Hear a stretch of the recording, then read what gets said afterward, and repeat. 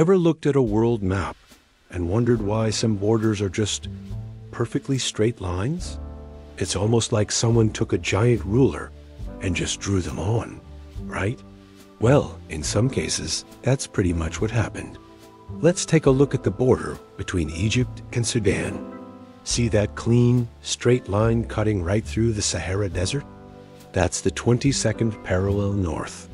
It was drawn back in the colonial era, often by people in Europe who were dividing up territories they had never even set foot on.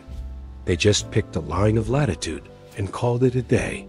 But here's where it gets really interesting. Because of some historical border disputes, there's a small patch of land right there, known as Bir Tawil, that neither Egypt nor Sudan claims.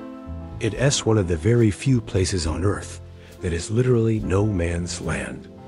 So, while you could technically go there, you wouldn't officially be in any country. How wild is that? If you found this as fascinating as I did, make sure to hit that like button and subscribe for more amazing facts about our world. See you in the next one.